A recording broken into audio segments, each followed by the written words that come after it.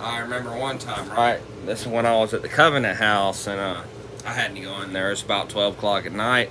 Most people are sleeping then, and well, I had to get some chicken broth. I was sick, and I walked up, you know, and just kind of quietly, I guess, you know, and I looked over to the fridge, and I knew this great big fat guy that was there, and he was on a weight loss program, right?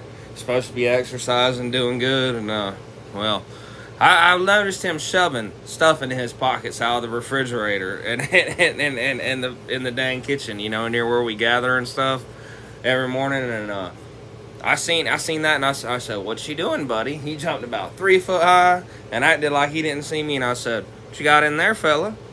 You know, and I felt his pocket. This motherfucker, this guy had fucking 6 cheeseburgers in his pockets. And he said, "You say anything, I'll kill you." And I was like, no, I'm not gonna say anything. You know, and I was thinking to myself, I'm like, I'm gonna use this when the time comes. You know, when I get in trouble for something or something like that happens. You know, and I remember one time I went in there to get tacos late at night, and I had messed the meat up, and I accidentally got the wrong meat, and he was like, "We needed that for the whatever, la la la la la," you know, because he was kind of a cook up there, I guess, you know, and he's like, "I'm telling," and I was like, "I don't think you want to do that, buddy."